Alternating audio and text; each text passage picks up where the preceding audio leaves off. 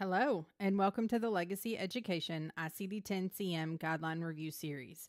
I am Tiffany Roach, the coding coach, and I will be walking through the ICD-10-CM guidelines with you. This video will cover the chapter-specific guidelines for Chapter 7, Diseases of the Eye and the Adnexa, represented by categories H00 through H59.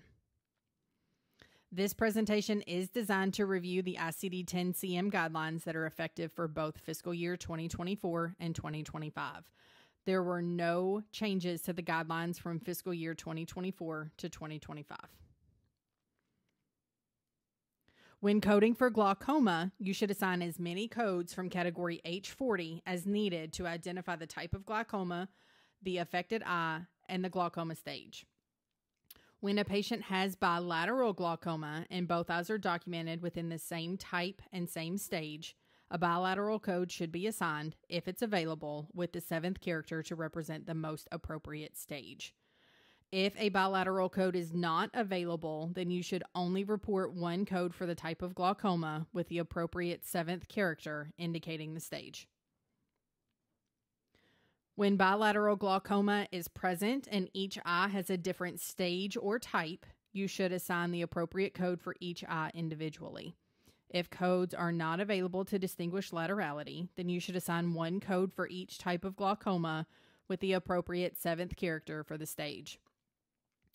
When the bilateral glaucoma is present and each eye is documented as different stages and laterality is not available within the code set, you should assign a code for the type of glaucoma for each eye with the appropriate 7th character for the stage.